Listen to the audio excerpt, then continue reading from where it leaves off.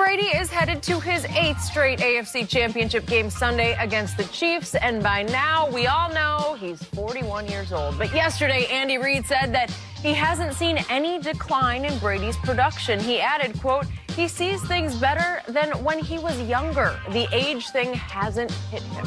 So, Shannon, you think Andy Reid actually believes this? No, I think it's coach speak. What's he supposed to say? If you listen to Coach Belichick talks, every time he talks about the Bull being in the Hall of Fame. Coach Belichick hasn't said anything bad about an opposing player, and this is what coaches normally do. They don't want to add fuel to someone's fire, and guys get motivated, especially when coaches or players talk about them in a negative light. It fuels their fire. They go out there, and not that they need that, but it's just something about someone that coaches the game, playing the game, or that has played the game, fuels and motivates a player like you wouldn't believe. And if you just look at the last 2 weeks, he played 2 of his best games. He played against the Chargers, might have been his best game. In the last game of the regular season against the Jets, he played unbelievable. But when we critique, analyze, or judge an all-time great, that's what Tom Brady is. He's an all-time great. He is a pantheon, a transcendent figure. You measure him against a younger Tom Brady. You don't measure him against today's quarterbacks. You don't measure him against the other great quarterbacks that's currently playing. That's not how you measure him. That's not how we measure other great players. We measure them against them younger selves. Tom Brady was 18th in completion percentage, 13th in yards per attempt, 10th in touchdowns, 9th in QBR. Is that Tom Brady-esque? Yes. Did he fall off a cliff? No, he's not Blake Bortles. He could probably be 48 and be better than Blake Bortles. But if you compare him to what we're used to seeing, this isn't Tom Brady. Tom Brady is normally top 3 in quarterback as far as touchdown passes. He's top 5 in QBR. He's normally top 5 or 6 in completion percentage. So this is not the... Is he good? Yes. Still a great quarterback. But when you measure him against a younger self, you've seen it.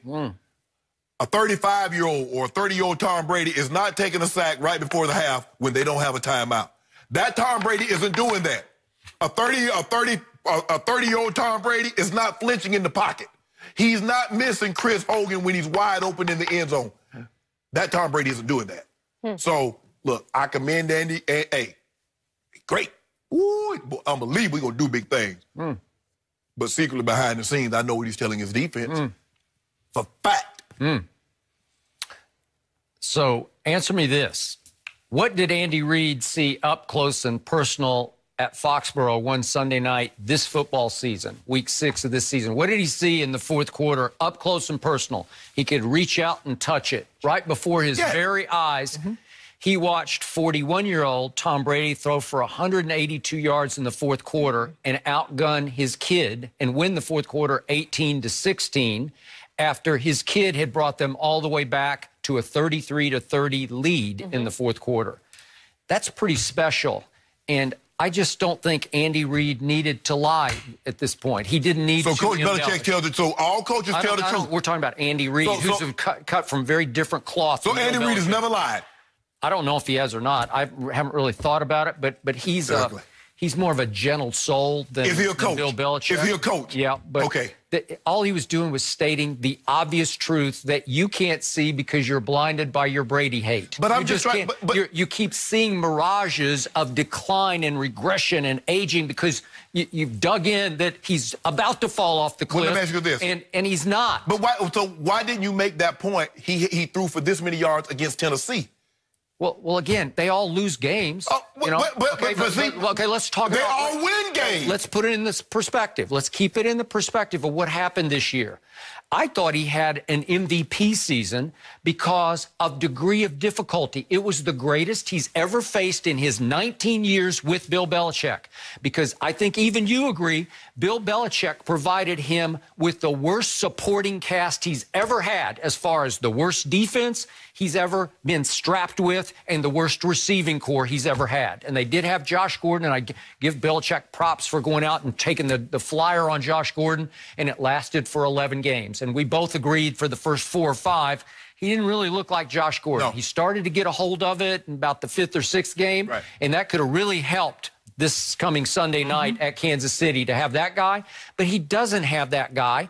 And the defense has often been pathetically, shockingly bad, and it's hard to overcome that when you don't have a Travis Kelce and you don't have a Tyreek, and you don't have Sammy Watkins. You don't have any of those But when guys. Tom Brady was throwing to a prime Rob Gronkowski, you didn't say that about any other quarterbacks. They did what they didn't have. You only make that excuse for Tom Brady. We're just talking about this year, this guy, what he did this year. All I know is you keep harping on he made one mistake. He was trying to do too much at the end of the half. But what happened in the game? Because if we look at the full circle of the game at Miami, remember, that was December 9th. It's the turning point moment of the AFC bracket of the playoffs because Tom Brady had his best game statistically of the season, and he throws for 358 yards and 3 touchdowns, has a QBR of 88. And trust me, factored into the QBR scale, 0 to 100, is the fact that he screwed up at the end and they just ran out of time because he was trying to do too much. But still, he overcame that.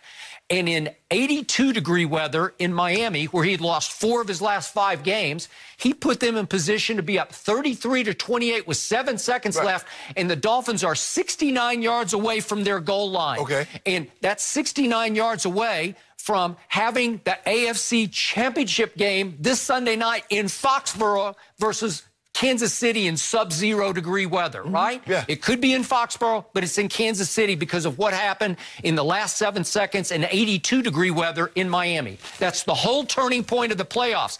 Tom Brady cannot be faulted for that because he put the team in position with, you could argue, his best game of the year to be the #1 seed in the AFC. They had reservations for 53 at your restaurant that night. Yes. 53, except the coach, I don't know what the coach is doing.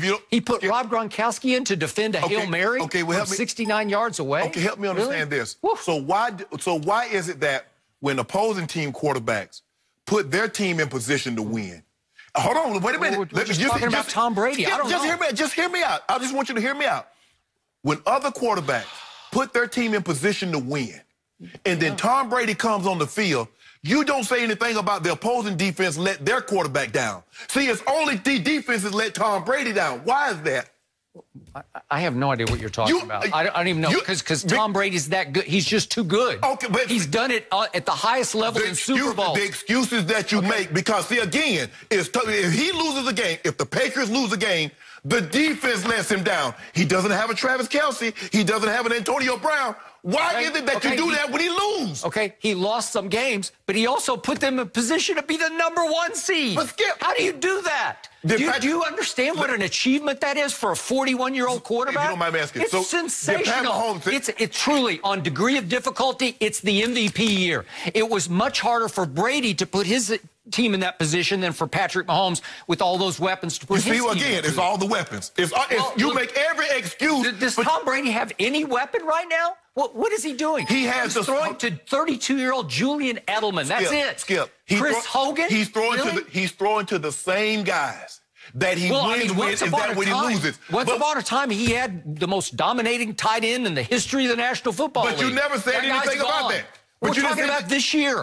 We're talking about decline. We're talking about aging. We're talking about Father Time tapping you on the shoulder. And all I saw against the Chargers Sunday in Foxborough, I saw him be better than ever. Wait a second. I'm just doing eye test. Did his velocity look as hot as we've ever seen it? What about his accuracy? What about his feel for the game? What about his reading? What about his anticipation? He has never been better than he was against the Chargers. That was your Super Bowl pick. Yeah, it was. You loved him. You picked him to win the game. So let me ask you a question. So he threw for what, 300? He was 34 of 44. 343. For 343. Yeah, QBR of 87. QBR of 87. Yeah. And he's throwing up to a broken down Rob Gronkowski. It's just sensational. Let me finish, Skip. I love it. Keep going. He's throwing to a 32-year-old Julian Edelman, who says like he's throwing to a Chris Hogan that you told me a couple of weeks ago. He had gone 5 games and only had 3 targets.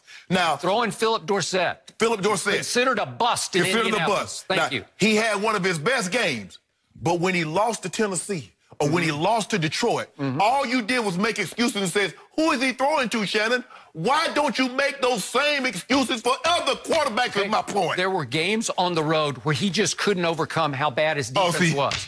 Well, you realize if his defense fault, you realize Mariota torched the defense. You realize at Detroit, Matthew Stafford torched the defense. You realize at Jacksonville, what about Tom Brady? Threw for 376. What about Tom Brady scoring 10 points? Okay, they're all going to have bad games and lose some games.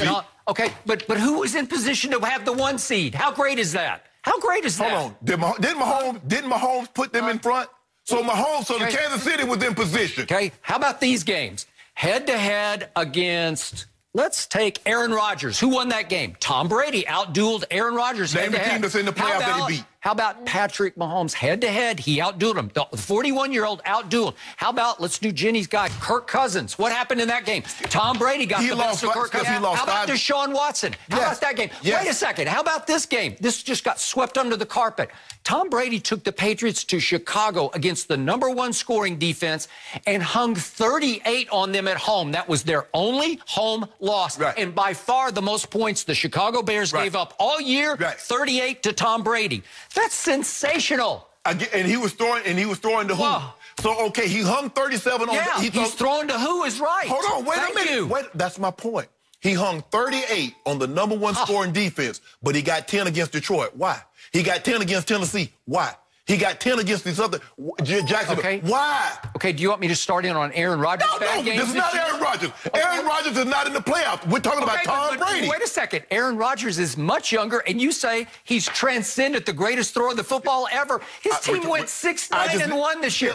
They all lose some games. No. Yes. They do lose games. But I'm talking about the excuses you make when Tom Brady loses. He's got nothing. If we compare his supporting cast to all the other teams. Why does he have nothing when he loses? He's got nothing because of Bill Belichick. Thank you. See, okay? Now he has nothing. He actually had an MVP year this year. No, but he you did won't give him not. credit. And Andy Reid is speaking the obvious truth that what does your eye test tell you? You came in and sat here on Monday morning and you said, that was virtuoso. It was. Okay, so how do you do that if you've regressed, if you've declined, if age has eaten away at your accuracy and your velocity? Let me ask you a question, and be honest. Be 1,000% honest. Take the top 25 quarterbacks in the NFL.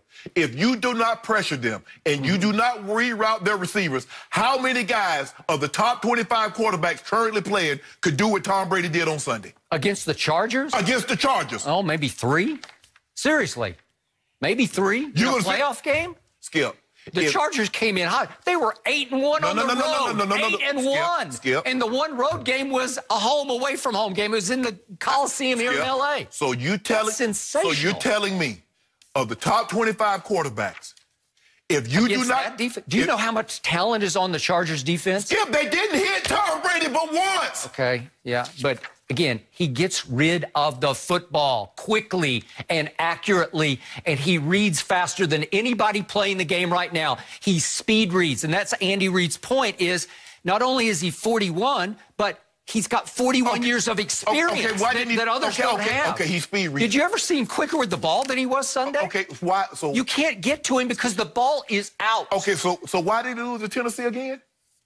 He speed reads. They all lose. You know, they all lose games. Oh, so you see what happens when they put Tom Brady on his butt, or they rerouted. Who should have been the #1 seed? Help me out. What do you think? Kansas City. Oh, stop it. Kansas City. Okay, whose fault was it that the Miami Miracle happened to the New England Patriots? Whose fault? Skip, that's one game. What about the other 15? It was the game. No, it was not. It was the game. They're in position. If the deal gets closed, we're having a different conversation. If you close the deal against Detroit, if you close the deal against Tennessee, if you close the deal against Detroit, your hands right now saying they can't. Kansas City can't beat them in Foxborough. But the thing is, Skip, is that you take one game, but it's always Coach December the 9th. It's Belichick's defense. It's coming. So the games in September, October, November, they don't matter. Well, this one really matters. Skip, it's one game. All the way back. Skip, it's one game. Yeah. So.